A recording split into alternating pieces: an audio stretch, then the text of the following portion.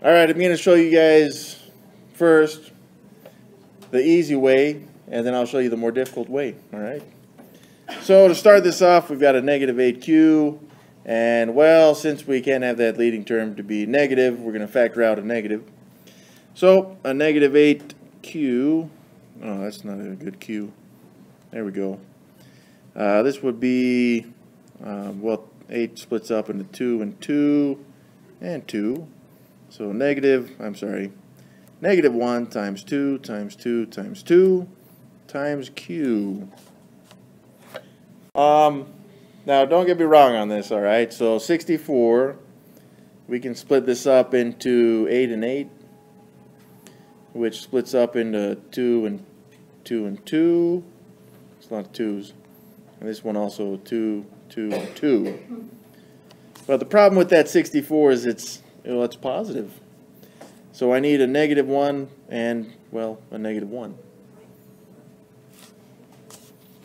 I need a common factor that's negative because this one has a negative and I have to pull it out.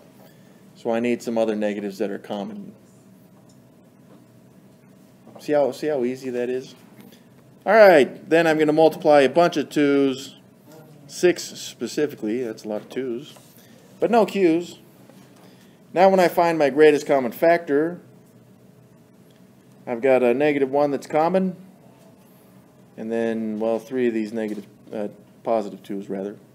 So times 2 times 2 times 2. And that would be negative 8. So we've got, the expression will be negative 8, and what's left over from the red? A q.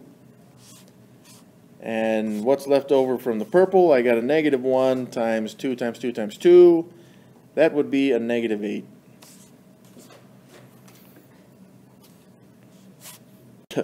So if that is a requirement on the homework, here's what I would do. All right, I would factor out. So this is 8q plus 64. What I would do is just make that negative and then just change the signs, and then factor those two.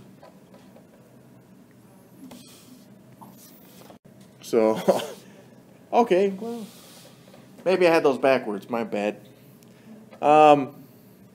This one is an AQ and this one's 8 and 8.